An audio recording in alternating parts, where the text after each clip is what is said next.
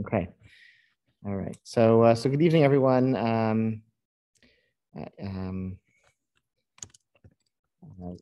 This is like so welcome. Thanks for coming. This is the first of a series of classes that are going to devote our attention to some of the really significant figures who died in the past year. So it's sort of a grim topic, but it's also, we felt, an important way to honor some of the losses of the year. So all of these, and actually when planning it, there were like another like 3 or 4 or 5, I don't know, like really, really significant leaders who we could have added as well in this series. So it's a very, of all the losses of the past year, in addition to everything else, we also had like just some significant communal leaders who died. And so we're going to try to use that framing as a way to sort of understand them and their contributions and hopefully learn something in the process.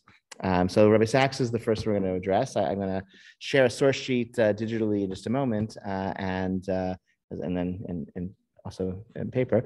And I guess just again, I'm less used to the hybrid model of having people in person and also people online. So I guess it's a relatively small crowd. So if you want to ask a question or say something, you could just unmute yourself and make some noise and get my attention that way. Also, feel free to use the chat, which I will try to monitor. And those of you in the room, you have the advantage as well. Okay, so let me first share the source sheet digitally. Okay. I'm not going to share my screen. I'm just going to, I'm just going to share the documents. You can sort of open it up on your own computers and sort of follow along as you wish. Okay, hopefully that works. And, in the meantime,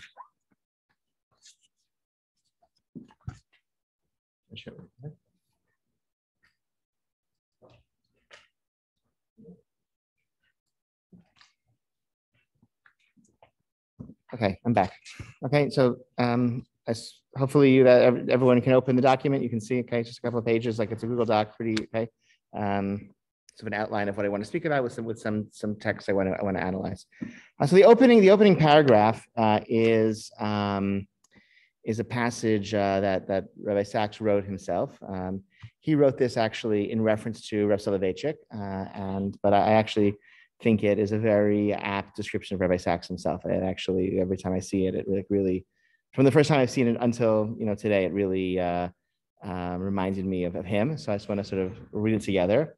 Occasionally in the history of the Jewish encounter with God, a thinker arises who lets us see our ancient tradition in a new light, like a poet describing an emotion we instantly recognize but never before were able to articulate. When this happens, within a faith, old texts reverberate with new meanings. Acts we had performed unthinkingly 1,000 times stand revealed in their depth and power. As if for the first time, we begin to understand why those who came before us did as they did, and we and the tradition are renewed. Okay, so again, that's Rabbi Sachs writing about Rabbi Soloveitchik, who certainly this was true for him. But I think it's really true for Rabbi Sachs as well, right? He so much of his writing, at least the writing that I've appreciated, has been, and his teaching was just describing what we've already been doing, right? And I'll give you we have here an example of that, but it's right. It's not necessarily, it's not the newness of the idea. It's the new perspective on something that we've already been doing. And sometimes when reading his writing, I had the thought of like, oh yes, of course, like yeah, obviously, right? But like it's sort of like it's like so, it seems so true that like it was obviously true beforehand, and yet he's the one who had to say it, right? So it obviously wasn't true, and even formulating like important ideas in a clear way and in a way that's compelling. That's also a significant contribution as well.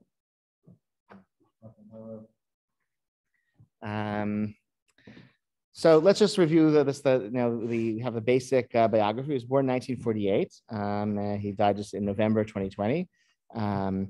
His formal education was at St. Mary's Primary School, Christ College in Finchley, and then his higher education in Gonville and Caius College in Cambridge, where he has an MA in philosophy. Okay, so you'll notice he did not attend yeshivas, did not attend Jewish schools. His education was very good education, but not a Jewish education.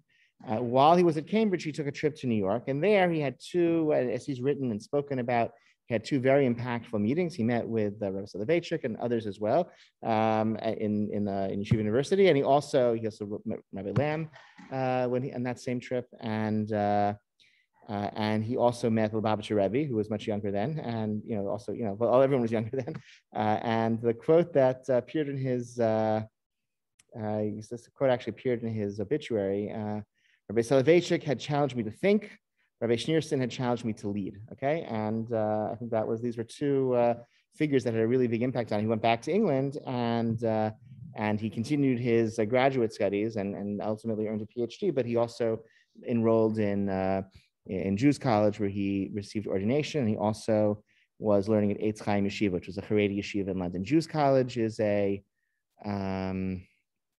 I don't know, distinctly British institution. I don't know a lot about it. It's not exact. It's like it's like I don't know what to compare it to. It's really nothing like it here. It's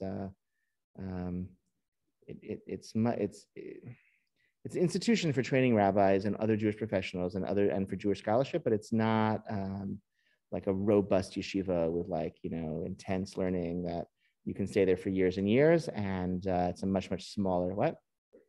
No. It's much smaller than JTS. It's Orthodox, but like British Orthodox, so very moderate and very England has something called the United Synagogue, which is an established Orthodox synagogue, like Jewish, there's an established church in England, right? It's the Church of England, right? And if you're not Anglican, you can there's like other religions that are also government sponsored for the other religions, right? So the Anglican Church is the official Church of England, and the Queen is the head of the church. And then if you're Jewish, then your taxes are diverted to support, like the Jewish version, okay? And that's the United Synagogue, which is nominally Orthodox, but the substantial percentage of people who attend United synagogues are not particularly observant, and Jews College is their institute. So the chief rabbi is in charge of this federation, this United Synagogue network of synagogues, and I think it's challenged by by a sort of more growing and more assertive Haredi called ultra-Orthodox community, which in the last, let's say, 20 years, 30 years has grown in numbers. And it's also challenged by non-Orthodox denominations, which are unofficial, but still exist in England and don't accept the authority of the chief rabbi or of the United, they're not part of the United Synagogue. Their synagogues are not part of the United Synagogue. And really both of those, both sides of that were like very much at play as Rabbi Sachs was chief rabbi, and he was sort of navigating in that big mushy center. So it's to say, so it is Orthodox. Jewish College is Orthodox, but it's Orthodox in the context of an official established state church that is responsible for a really broad spectrum of the country's Jewish community, including those who are not particularly observant at all. Okay, like it's in a way whatever. In the 21st century, most Orthodox synagogues in the United States have most of their membership, are Sabbath observant and keep kosher homes, right? That's not the case in the United synagogues in England, from what I understand. And I would say not going to the education in England, I think is also much less, like the Jewish education for most of these families is also much less robustly Jewish than in many American families. Anyway, so 1982, so he got ordination from Jewish College. He also learned at Eitz Chaim, so he had a little bit of exposure as well to that more Haredi yeshiva, but it was not a very intense yeshiva education. He was in graduate school this entire time, doing like a philosophy, PhD, and so he didn't have the same type of Talmudic, education of considering how smart he was, how well read he was, and how educated he was. I think his Talmudic scholarship was not as developed, was not as broad. His first appointment, he was at the rabbi of the Golders Green Synagogue, and then he was the rabbi of Western Marble Arch Synagogue in central London, which I think still exists. And I think it's a very kind of posh synagogue. And then in 1990, he was appointed as 1991, he was appointed as chief rabbi, where position he held until 2013. In 2005, he was knighted. In 2009, he was made a baron, and he joined the House of Lords. Okay, I think I first met him shortly after that. He was already Lord Jonathan Sachs when I met him. He came to Princeton, I think, 3 times when I worked there, and each of the times we were able to meet him. One of the times he came to Princeton to give a lecture at the Divinity School, and his office called the Center for Jewish Life to see about kosher catering options for this dinner that was going to be held at the presidents of the Divinity School's home. And so we said, like, oh, well, like the Center for Jewish Life, like the kosher kitchen on campus, we could provide dinner, like we could send out dinner for this meal, but there was be a need for it. It's like a mashgiach would have to go along to like ensure that it was kosher once it left the hill, to be in the kitchen with, So I got that job. So I like rode with the salmon, from the Center for Jewish Life over, across town to the Divinity School, and then they let me leave the kitchen, and they had Sarah, and we both like got to, hang out at this like little reception at the home of the president, and then we went to this lecture. He was invited to give this annual lecture at the Divinity School, so that was fun. And then he came again, I think, a few years later, and when he was promoting a new book of his, and gave a big lecture at campus, but a few of us got to meet with him, and so it was really very. That was cool. I don't know. That was like those were like fun memories for me. That getting to meet him, I sort of. He was incredibly friendly and talkative and gracious, and I sort of enjoyed that very much.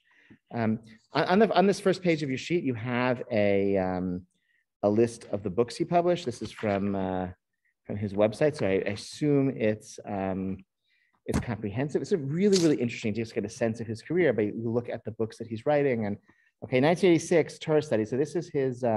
He published Sichot from the Rabbi. Okay, in 1986, well, the Rebbe was still alive, right? So that's again the sense of their closeness that that Rabbi Rebbe inspired him to take on leadership roles, and then he actually then trusted him to be an editor of his some of his like actual what? I'm sorry. Yeah. Well, again, like 1986, Chabad was much smaller, so they didn't necessarily, right? So in terms of if they're going to publish something in English, like I don't know, like in other words. There wasn't necessarily the same resource. They didn't have the same resources to like, exactly. It was a much smaller operation. I mean, they still maintain control of all their publishing, but I think in terms of like setting that job to someone like Rabbi Sachs, I'm not sure. Yeah, I don't know, but I think it speaks his closeness, right? To and I think that.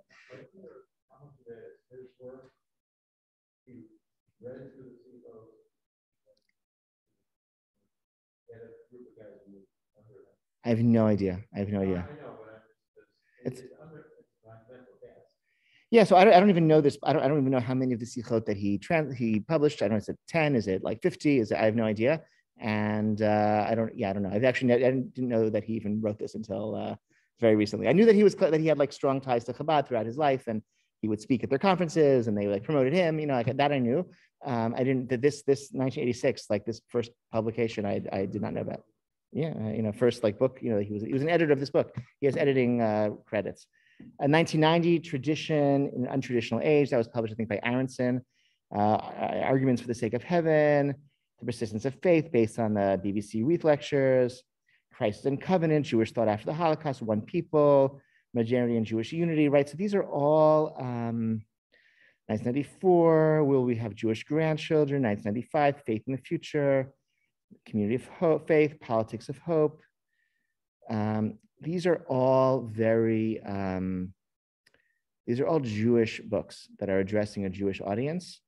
I would say the early One People, Will We Have Jewish Grandchildren, these are like very like the chief rabbi is addressing the British Jewish community, trying to, bring about a renaissance of Jewish pride and Jewish commitment and Jewish education in the United Kingdom, dealing with One People, Tradition, Modernity, Jewish Unity. Like that was like a fraught issue as chief rabbi, because he was dealing with the Haredi community and as well as the Reform and the Masorti community in the United Kingdom, who were, and trying to sort of occupy this, try to speak for British Jewry, even as there were these like large communities that didn't accept the chief rabbinate.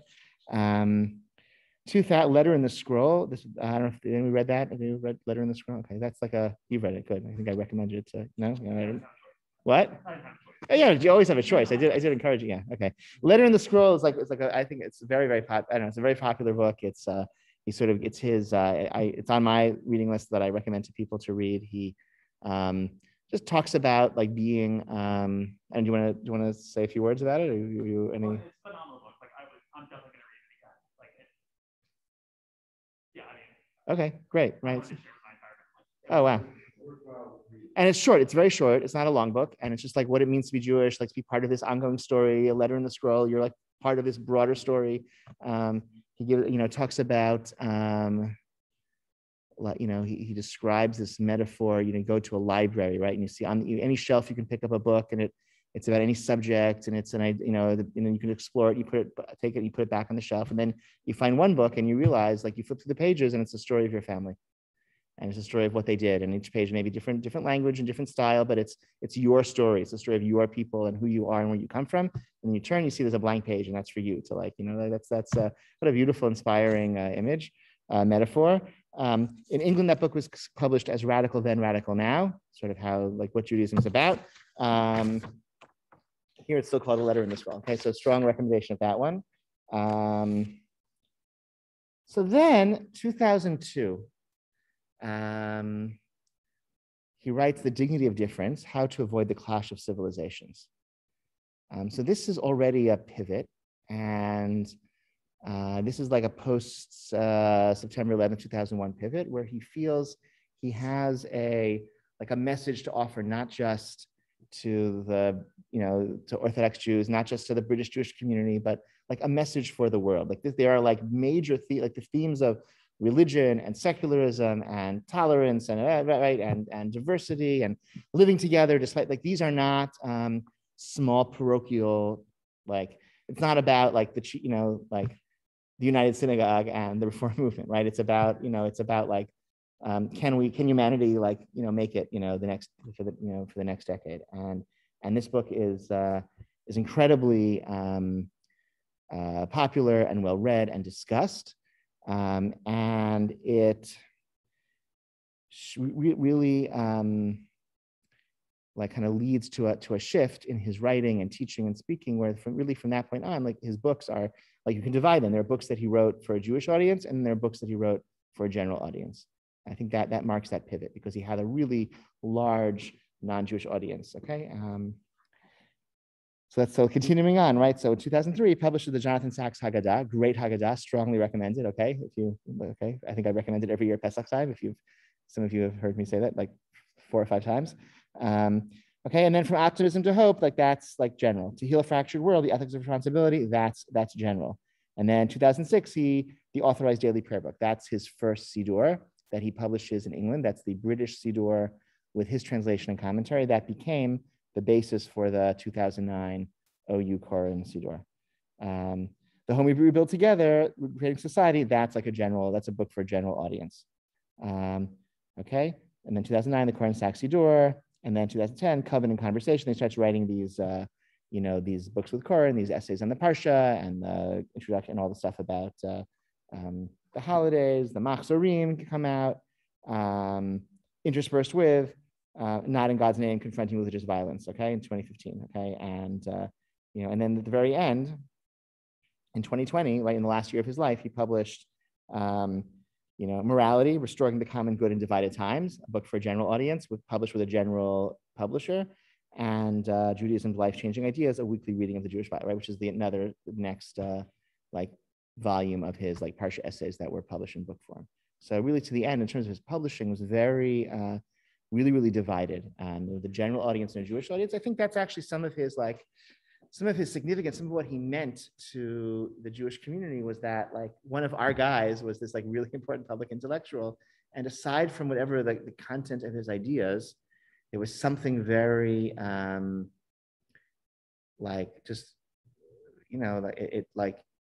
it meant something, I think, to know that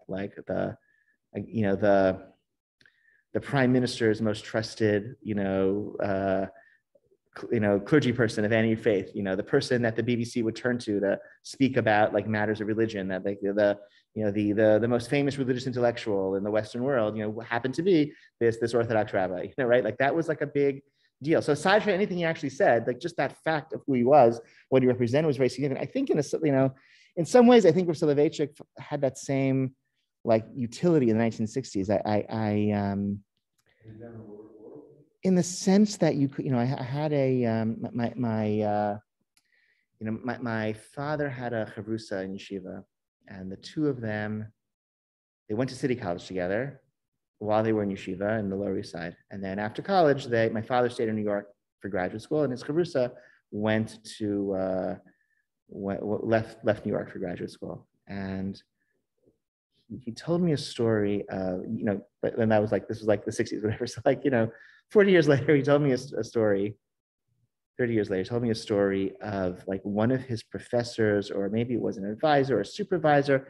He became both of them, they both became psychotherapists. And my father, he told me a story of like one of his supervisors or something, or a professor or somebody had, he gave him a copy of The Lonely Man of Faith. And he was like, oh, like, now I get it. Not that like, oh, now I understand like why, now I want to be an Orthodox Jew. No, it's just like, now I understand that, that there's somebody like, this isn't primitive, this isn't ignorant. There's somebody who's like really, really sophisticated, who can write really compelling, psychologically compelling, philosophically compelling writing about the human condition, is also a really, influential and significant Orthodox rabbi and communal leader. Like that, like you could show that to your professor, you could show that to your supervisor, you could show that to your colleague, and like, oh, like there's like, there's something there that's like really, that's weighty. So I think in that sense, there's symbolic value. And maybe I think even just for, what it meant, for a generation or two generations of modern Orthodox Jews to know that you go to university and they could go to the professions and they could encounter ideas, and they would know, like, even if, like a lawyer, a physician, like, I don't know, like you're a pulmonologist from Englewood doesn't, have to have an understanding of Soloveitchik's, epistemology of religion. They have to, but you have to know that, like, a really like a smart person, dealt with all these issues and he worked it out, and that's enough. So like the symbolic nature of religious authority figures and their credentials, their secular credentials, the fact that they're impressed, that you could show them to others and who would find them impressive, I think meant a lot. So I think Rabbi Sachs as well, he had that, he represented that for us. Okay, it was a very long way of saying a very simple idea, but I just, that it's nice when somebody who's from our community is famous for good reasons. Okay, that's basically what I'm saying. Yeah. I think the distinction you're making also is that, like, Ralph Soloveitchik is the one that we can hold up and say, like, look, we do these things too, but Jonathan Sachs is the one who was out there. Yes, yes. The world already knew, like, oh, he's the one doing these things. Good point. Very, very good point. Right. Soloveitchik was not he was not a household name in America. I mean,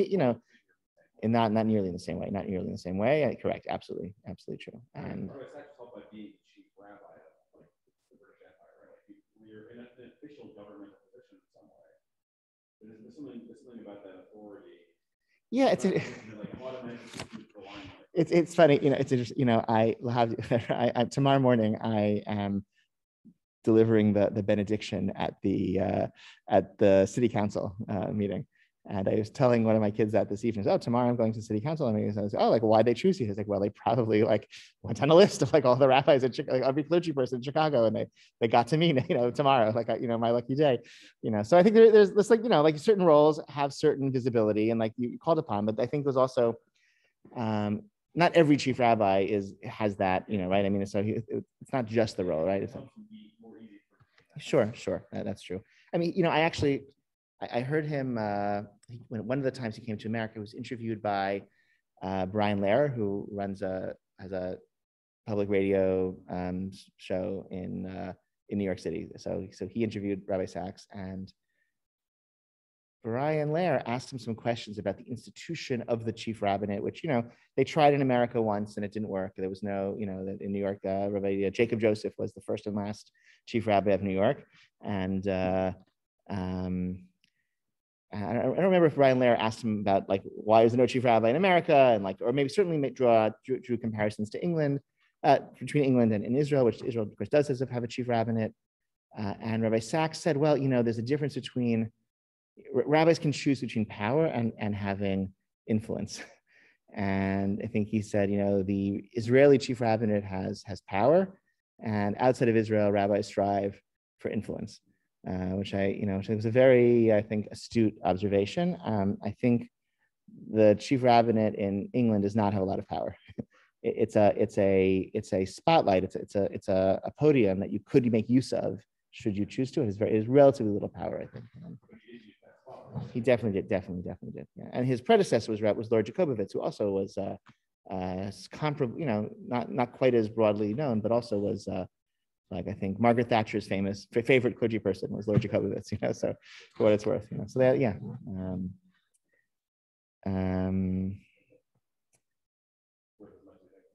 Yeah, right. Right. Well, we'll say more about that. Okay. Yeah. So let's look at some of his ideas. So there's on your sheet, there's a passage here from an essay he wrote called Torah Umada, the Unwritten Chapter. This was an essay he wrote also at a very young age, relatively young age.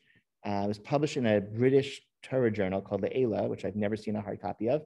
It was republished very recently in, so it's a review of a book. Rabbi Norman Lamb was also died this past year, was just a few months before Rabbi Sachs. Rabbi Norman Lamb was a congregational rabbi in Manhattan, and then he was the president of Yeshiva University for many years. When he was president of Yeshiva University, he wrote a book called Torah Umada, Torah and General Knowledge, in which he articulates like 6 different, theories for why it's good and appropriate and, for Jews to not only study Torah, but also to be involved in arts and sciences and the study of humanities and culture and et cetera. And so it's sort of like an articulation, like a book-length articulation of like a modern Orthodox ideology, or certainly of what he was trying to do at Torah Umada at Yeshiva University, of Yeshiva in the morning and a university in the afternoon, and like how that and the religious sort of understanding of that synthesis. And so Rabbi Sachs wrote a review of that book, and then it was subsequently published in the new edition. They republished the book in a new edition a few years ago, and they stuck on Rabbi Sachs's review as like an afterword or a forward. And then when Rabbi Lamb died, they published just a few weeks ago, they published like a memorial volume for Rabbi Lamb, and they published this essay by Rabbi Sachs as well, because he talks about meeting Rabbi Lamb in this trip to America in 1968 and confronting him and sort of asking him, what is this Torah Umada thing? And noting that Rabbi Lamb never really quoted Reb Soloveitchik in that book on Torah Umada, because Reb Soloveitchik, that synthesis, he was much more, he was in the conflict stage. The synthesis wasn't him. Like he was much more in the dichotomy rather than the conflict. And then this is one passage. I think just very, Torah Umada is a process rather than an ideology. It's the ongoing dialogue in which Jews reflect on the meeting between Torah, experienced as timeless command, and the time and place specific culture in which they have been set. That meeting has usually enriched both sides.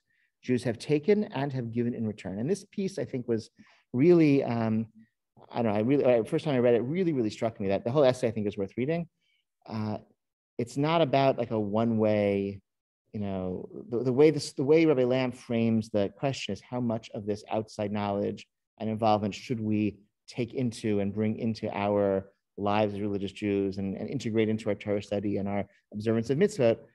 Rabbi Sachs points out, in the 1990s when he wrote this, like Jews are already like, we're not just consumers of Mada, we're also creators of Mada. Like we are the historians, we are the novelists, we are the composers, we are the songwriters, we are the TV producers and the script writers and the mathematicians and the scientists. That's us, and the government officials. That's also us, right? It's not the dichotomy of this foreign outside world that we have to then figure out a stance to how we're going to confront and accept in what way and navigate. But like we're both sides of that equation, and it's not just like a semi-permeable membrane. How much do we take in? It's like, what are we going to give out? What are we going to contribute? And I think that also like really, that was like a programmatic kind of statement for his career, that it wasn't just that, I'm going to be, I'll be a rabbi and I'll like my sermons, they'll like my sermons because I'll quote Shakespeare or, I'll quote David Brooks and they'll like my sermons. It was like, what is as Jews who are also contributing to the world around us, like what ideas do we have that we can use to then shape the outside, the world outside our shul. And I think that's what his writing was about. That's what his speaking was about. It was teaching was about, right? That he felt there were values, ideas that could be, informed by Jewish text and Jewish tradition and Jewish life that were of value to others. So chief among them is communitarianism. Let me say a little bit about communitarianism on one foot. Modern liberalism is devoted to the, like the rights of the individual. And if you think about like sort of liberal theories of justice, it's very much about, human rights, the rights of individual human beings, life, liberty, pursuit of happiness, like whatever, right? Okay. You think of classic John Rawls writes a very famous book called, I think, like Theory of Justice, right? And he writes about the veil of ignorance. So John Rawls is saying, how do you figure out if a society is just? And he says, well, imagine if all the people who are going to design the society would go into a room and they'd have to design all the rules of society and how we're going to allocate property and how we're going to decide who's rich and who's poor and who's going to have the political rights and who's going to have which roles in society. But you're going to have to design that without knowing like who you're going to be when the society is built, right? Like if you imagine like you're a bunch of souls, like who haven't been born yet, you haven't been sent down to earth, and you're going to design a just society. What kind of rules, what kind of society would you set up, right? You don't know if you're going to be a man or a woman or black or white or rich or poor or what, what your parents are going to be like. You don't know any of that. You're just a soul up in heaven, deciding on the rules of a society. And then you'll be born, you'll have to live in that society, without knowing, what role you're going to be. So the society that such souls, disembodied souls would design, that is the just society. Is that a good, okay, great. And that, and Rawls thinks that, like he's advocating for a kind of like the modern, like, social welfare, like liberal state as such a society, which allows for private property and rich and poor, but such that, the differences, we allow people to get rich because it benefits the poor as well. Right? And that he thinks is whatever, that's what he just said. The communitarian critique of the Rawls theory is that like nobody ever exists as a disembodied soul, right? Without, an ethnicity, race, a gender, a family, right? A community that you're born, right? We all come into the world and we only exist in the world.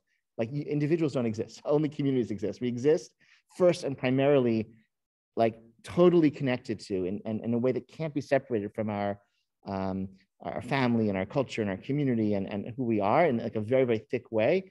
And so the whole premise of this kind of like conversation is false. And so you have to like kind of rethink about not just the rights the individual have, but what are our responsibilities to one another? Like what type of like what does a community look like? Not just what does an individual deserve. Okay, and a lot of Rabbi Sacks's writing was about, he felt like the Jewish idea of the covenant was very much an articulation of this principle, that it wasn't about the rights of the individual, it's about a community, like a sacred community with a sacred mission, perpetuating itself over time and doing so by caring for one another, but in like a web of mutuality, not like as disaggregated individuals.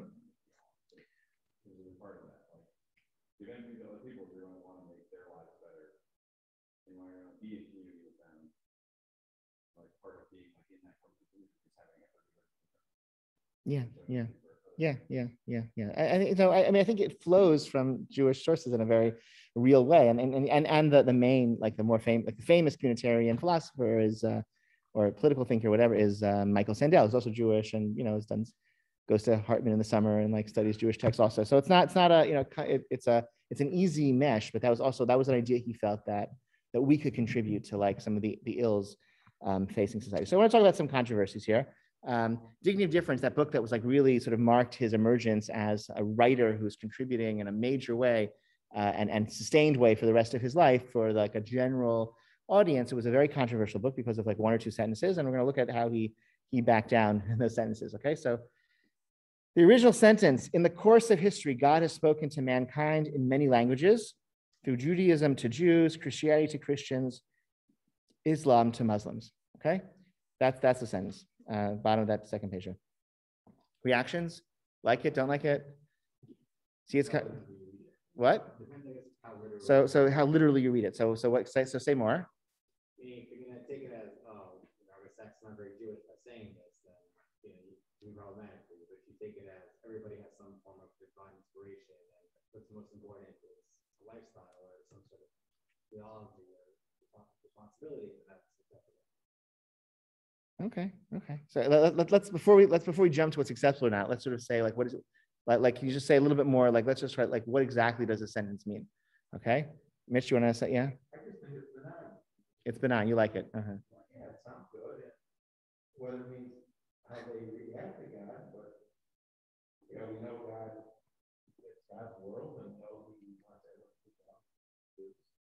Okay, so I think the piece that what I have to say I had a teacher in yeshiva who said he said I read Rabbi Sax's book, I read this passage, he said it made absolutely no impression on me whatsoever, and then he paused and he said because I already agreed with that sentiment, he said because I already agreed with it before I read it, so that's what he said. So the piece that's contrary is he seems to be suggesting it's not just that God cares about all human beings and God wants them to be good, that God actually is communicating to Christians through Christianity, which seems to be suggesting that Christianity is like the product of a divine revelation, right? That God gave us the Torah and God gave Christians Christianity and God gave Muslims Islam. Okay. So it seems to be suggesting not that, and which, okay. So that was considered objectionable to elements of the British Haredi community, and he backed down and he issued a clarification, which is as follows. As Jews, we believe that God has made a covenant with a singular people, but that does not exclude the possibility of other peoples, cultures, and faiths finding their own relationship with God within the shared frame of Noahide law. So there, I think the first part of that is similarly like could mean the same thing, right? That like I heard David Hartman say this, right? The Torah tells us, the Torah is a book about the Jewish people's relationship with God. If you want to learn about, like the French people's relationship with God, like don't read the Torah for that. That's not in the Torah, right? So they have their own story. You want to like ask a friend, you want to know like what does God have to do with the French people, or like ask a French person and he'll tell you like their story, okay? But like that's not what the Torah is about. We don't know anything about that from our Torah. It's not a universal book. It's a book given to us that tells our story of our relationship with God. And if you want to, again, do Chinese people have a relation with God? I'm sure they do. And if you want to learn about that, go ask someone from China and they'll tell you. Okay, but like our book doesn't tell us anything about that. That's more or less what I heard David Hartman say. And I think he's kind of saying that as well. He's saying, look, we believe in our covenant. We believe God gave us the Torah, and we're like committed to that. But just because God gave something to us doesn't mean that God didn't give something to someone else. Like, I don't know, like we're not, there's no reason to like, A does not imply not B, right? There's no logic. So that's the first part of this clarified statement, which I think could be very similar to the censored, removed statement. But then the fact that he says within the shared framework of the Noahide law, I think is a significant limit of that statement by saying, well, the content of that revelation is actually, we're going to look at it from the framework of our own faith and our own like tradition, which is what the Rambam does, right? The Rambam says like Christianity and Islam were like really valuable because through them, like millions and millions of people learned about like the one God and like and all these important ideas about creation and revelation. That's really important. And so Christianity and Islam were like a mechanism by which knowledge of God spread to millions of people, right? So that's a little bit different from saying that they're the product of, right? So the clarification definitely, I think, really, I think the clarification was kind of limited things in some way. Okay. Next example. Let me just, a few people have joined recently on the. Rabbi, do you think the clarification?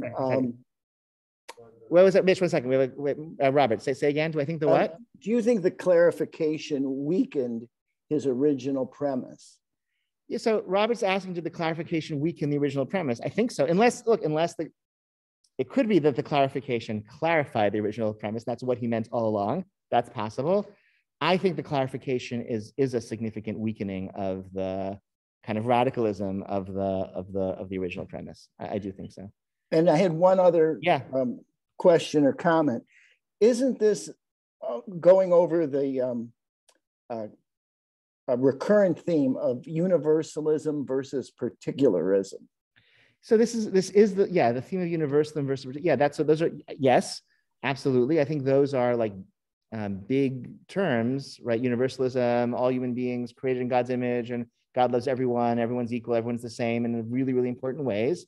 Particularism, we have this unique relationship to God through the Torah, but like, how do you, so yes, but then the question is like how do those two ideas like mesh, and how do you prioritize them, right? And I think the first statement that was censored is sort of saying that we have our particular relationship, and we also affirm that you have your particular relationship, and you have your particular, and they're all like equally connected to God, and we don't have anything special that you don't have. We don't have not only a monopoly, we don't even have a we don't even have an advantage. Okay, we don't have an advantage. So there's another example here. Next page, next two more sentences that were censored. Okay, or one more sentence. Okay. The truth at the beating heart of monotheism is that God is greater than religion. He is only partially comprehended by any faith. He is my God, but also your God. Okay. Again, that seems to be like, like God is like so great and so big, like beyond human comprehension, beyond human language, and right. And so like I have this tiny perception of God, by means of my tradition that I'm going to embrace and invest in. But, that doesn't preclude you, right? Okay. Maybe. I don't know. Could be. I don't know. Okay. So then that was also clarified. In the second edition, he wrote, the truth at the beating heart of monotheism is that God transcends the particularities of culture and the limits of human understanding. He is my God, but also the God of all mankind. So I think what he's hiding, okay, I mean, the second one is a beautiful statement, right? That God, that God does have, like that's the particularism of universalism. God has a particular relationship with me that I care about and I invest in and I cherish, but also God is the God of all mankind, particularly universalism, very nice. In the sentence that he censored, he says a little bit more than that. He says that like, it's my religion, like meaning the Torah is not can't actually encompass like everything that God wants to say to the world, or everything that there is to say about God, which is again a more radical. So that was so you see like a willingness to back down. You see also like a willing, he's still saying something significant and like helpful for humanity, right? But maybe with a little bit less of the like kind of radical implications or the possible radical implications. But yes. He's pushing Jewish chosenness in a particular, maybe more limited direction that seems like people are comfortable. Maybe he was pushing Jewish chosenness in a more limited way. He's limiting Jewish chosenness to being like something like, yeah, it's not the be all end all. It's not the only, we were chosen. Yes, we have the Torah. God gave us the Torah, but like, that doesn't give us but like you do you, like you have your thing, right? And yeah, good. Why is it so controversial? I mean, we acknowledge that we have a limited understanding of God at our fundamental core. And even having the Torah does not give us 100% picture of God. So I guess like why is it so it's interesting. It'd be an interesting, kind of. I'm reminded of the Meir Shilach, the Hasidic Rabbi of Ishbitz, who among the more radical and antinomian and et cetera, Hasidic thinker, he says that when the right, that's Anochi Hashem Elokecha. Why is it Anochi? I am the Lord your God instead of Ani, which is a more simple way of saying I am, right? And in Hebrew, why is it Anochi? So he says the added, and no one knows the answer to that question. Like all the Rishonim, everyone asked that question. So he says that the added kaf is it's the kaf hadimayon. It's the kaf of comparison, like in Hebrew, meaning like as if. And so when at the moment of the greatest revelation, when God comes down to Sinai and everyone's listening, and the smoke and thunder and the heavens open, what does God say? Anochi Hashem. It's as if I'm the Lord your God.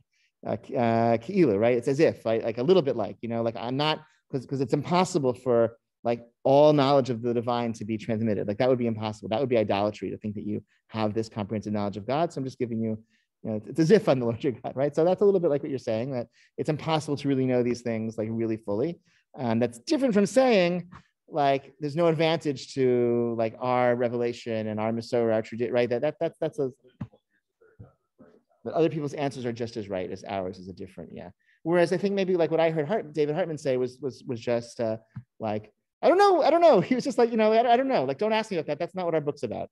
Like, I'm a rabbi, like I'm a scholar of Judaism. I don't know anything about, the relationship of China and God. Like, that's just not what our books are about. That's not what our tradition. We have no knowledge about that. Go ask them, they'll tell you, and whatever. Right? Our book is about our relationship with God. Okay, Rabbi Sachs here in the world of globalization, the world of clash of civilizations is actually saying, no, it's really important for us to like affirm your connection to God through your religion. So some other controversies I want to sort of mention. He got, there was sort of one is I sort of alluded to earlier, Jewish pluralism. His relationship with the Reform movement in England was hard. There was a famous like sort of episode where there was a very prominent Reform rabbi whose funeral Rabbi Sachs didn't go to, and then there was a controversy about that, and then he apologized, and then he wrote a letter in Hebrew to the Haredi, one of the Haredi Dayanim, explaining why he didn't go, and then that was leaked, and so they got more in trouble. It's a big mess. Once he was chief rabbi, he didn't go to Limud, which is the big kind of non-denominational Jewish learning culture festival that takes place every year, and Christmas vacation in England, and he did not go. He did not go when he was chief rabbi. He did not go when he was chief rabbi.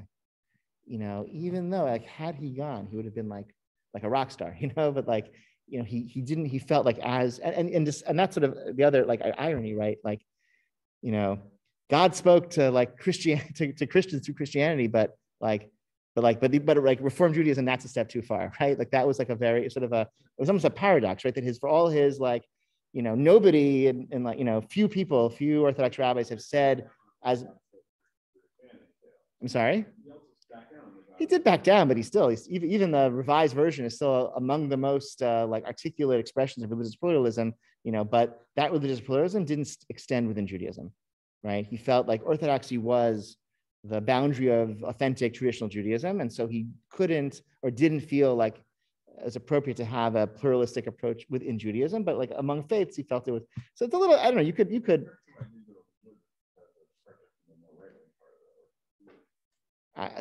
Presumably, I think that's probably true. I don't think he had any, that I think that's probably true, but You're saying it's not the same thing happening. I think it was. I think there definitely faced pressure from the Haredi element. He definitely was deferential to that element of the Orthodox community. I think he also, to some degree, he must have believed it also, right? Like I think he must have. He must have believed it also. So I think it was some combination of pressure that resonated with something he felt was true. And so philosophically, maybe it was a little bit of a difficult thing to thread about like being very embracing religious pluralism, but only between faiths, not within his own faith. But I think you could touch it. Like it's not impossible to do. But that was like an element. And then the other, like there were no like big, I don't think major progress. I don't think, I didn't look at. I don't want to whatever. My sense is that there wasn't major progress made on like, helping agunot or like all these other like kind of vexing like halachic issues exactly facing the British Jewish community. And which is also kind of related, right? In terms of like where he felt confident and where he didn't feel confident. And that he didn't have his Gemara halacha education didn't match his like education in machshava and thought and in philosophy, etc. His writings are much more quotes the Bible a lot, right? Quotes Jewish philosophy a lot, quotes general literature and philosophy a lot, doesn't quote lots and lots of like rabbinic texts in the same way. Doesn't seem to have that kind of fluency with rabbinic texts in his writings, etc. and speaking. And I, somebody once compared it, in a tragic way to the, when the spies report back what the giants in Canaan, they say, we were right? They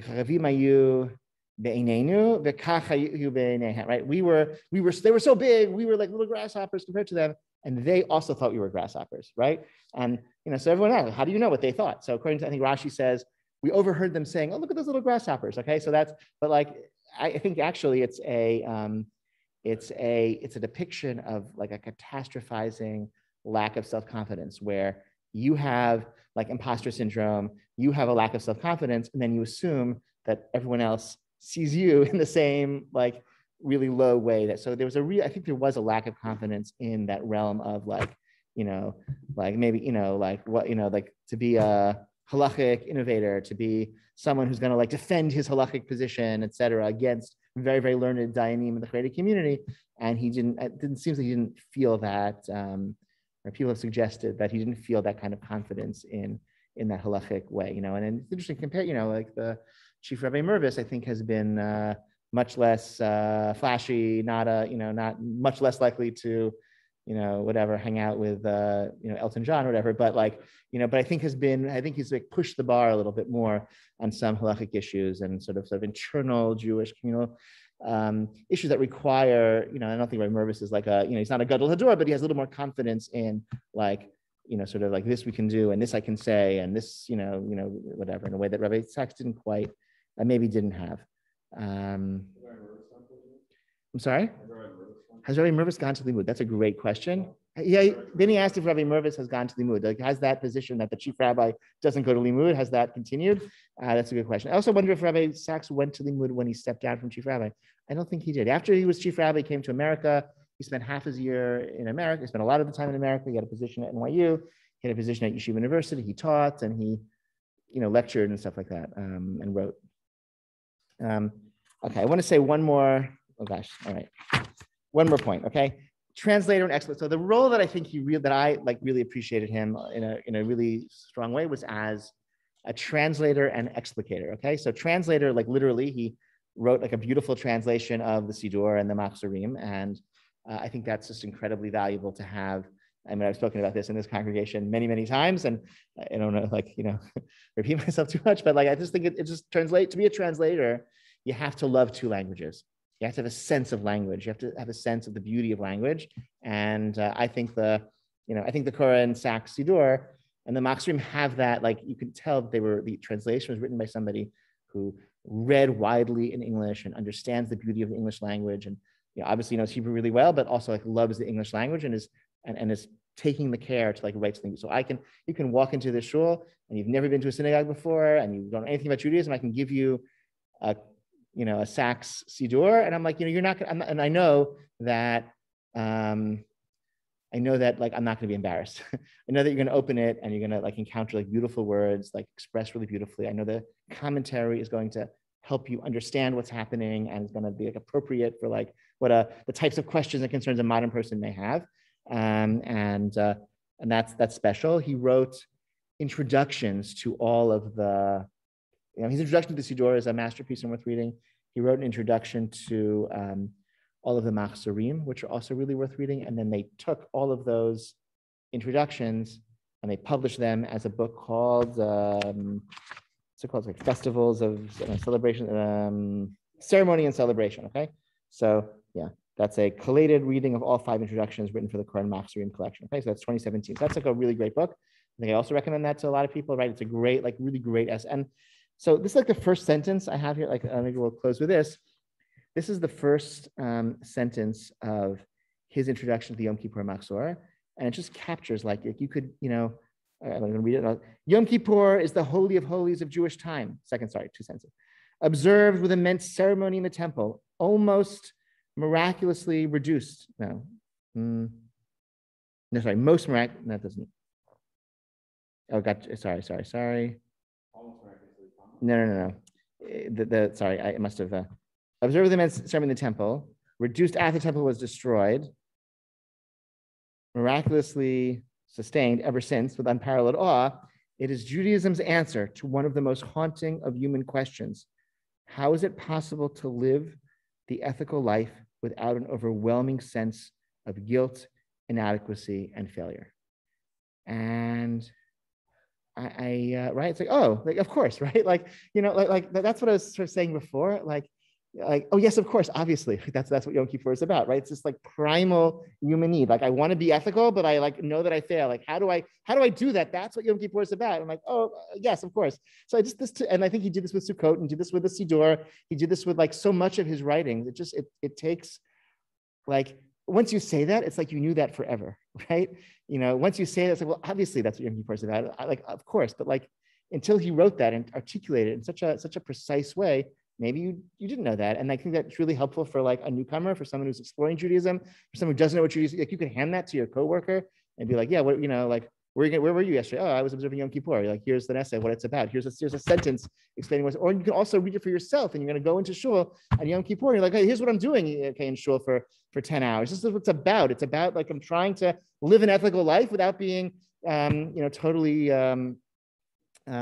overwhelmed by guilt, inadequacy, and failure. And that's what this day is about for me, right? So I think that he really had a gift, I think, in explicating and explaining and translating, right? Not just literally, but metaphorically, like what we do into like language that can help us appreciate what we do. And I think that gift was really unparalleled. He was working on a Chumash at the time of his death. I think he completed already his own translation of the Chumash, his translation of the Torah. And with the editors at Koren, they were working on a 1-volume, like for synagogue use Chumash. That could replace the Hertz and the article, whatever 1-volume synagogue Chumash people are using. They still are hoping to finish that. They feel they have enough material to finish that. I think maybe a year or two it's going to come out, and so that'll be also a really wonderful like legacy. That again, you could walk into a shul and like have a Chumash, and like it'll be the Torah's words will be like explained in like an idiom that's like that is contemporary and relevant and helps you appreciate like what it is that we've been doing. Okay, next week, series continues with Rabbi Steinsaltz, and then we have a few other, and then we continue on afterwards. Yeah, Mitch, you want to? Yeah. I know about Rabbi Steinsaltz, my cousin in LA is a big conversation. Okay, I'm going to turn this around so people can listen also for fun. Okay, so speak louder so you can. Yeah. Yeah. Spoke at Kent, he was promoting a book. Place was packed. I was shocked. He had to add rows in the social hall. Yeah. Second time he came for Shabbos. Also, he had to add rows to the show. Yeah. Everything taken, everything. Spoke magnificently. But he spoke about something else, which I kind of love. He held the world's leaders' feet to the fire regarding anti-Semitism. Yeah. He confronted them. He had such stature Yes, in the secular world. That's yeah. He would go to leaders and say, "What did you do?" Yes. And he spoke about it. You can find. Yes, that's great. So yeah, that's true. You can find on YouTube his speech in the House of Lords as a baron condemning anti-Semitism. I think that is that's definitely like a legacy that was important to. Yeah. No, because he had that audience. He used his audience in the corridors of power to speak about ideas that are a concern for him. I think. Yes. Yes. No, then that's like. That's true. That's a good point. That's a very good point. And that's like sort of what the Lubavitcher Rebbe told him, right? Like to be a leader. To be a leader means to take responsibility. Yeah, that's absolutely true. Yeah, that's a very important point. Okay, I want to respect it once it's 9 o'clock. So thank you. You can think of other ideas or questions, send them to me, text me, email, and thank you so much for joining.